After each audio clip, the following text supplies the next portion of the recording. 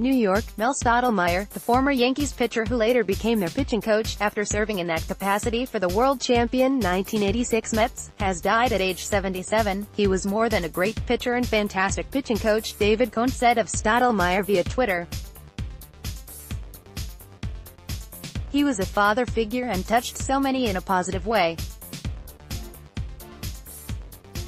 We lost a great man, Stottlemyre, in 2000, when he was the Yankees pitching coach. Photo, Ron from AP. Stottlemyre, who was a 5-time All-Star pitcher and 5-time World Series champion as a coach, had been battling bone marrow cancer. Mel was more than a pitching coach to me.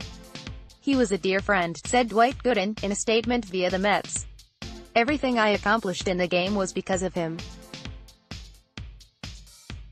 He taught me so much more than balls and strikes. I'll miss him dearly. Stottlemyre was one of the classiest men I have ever known on or off the field, said Ron Darling. A wonderful pitching coach and father figure to the young pitchers on our Mets teams in the 1980s. His devotion to his wife Jean, his sons and his pitchers will never be forgotten by New York or those he mentored. Today is the saddest day. The Yankees released the following statement on Monday. Beyond his tremendous accomplishments as a player and coach, Mel Stottlemyre was beloved for his class, dignity and fighting spirit. His contributions to different eras in our history guided us through difficult times and brought us some of our greatest all-time success. As a result, Mel's popularity transcended generations, all of whom thought of him as their own. His plaque in Monument Park will forever serve to celebrate the significance of his legacy. His passing is a tremendous loss to the Yankees and all those in the baseball community, and we extend our deepest condolences to Mel's wife, Jean, and the entire Stottlemyre family, after pitching for the Yankees.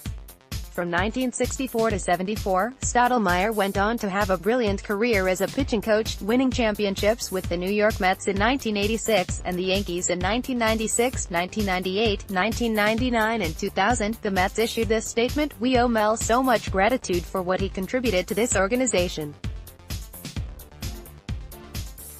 The success we enjoyed in the 80s, including the World Championship in 1986, was a direct result of his working closely with our young pitching staff. He was a true gentleman." Our condolences go out to his wife, Jean, and 2 sons, Todd and Mel Jr. The Yankees honored Stottlemyre on Old Timers Day on June 20, 2015, dedicating a plaque in his name in Yankee Stadium's Monument Park. "Mel was a better person than he was a pitching," said Bob Ojeda, a member of the '86 Mets staff.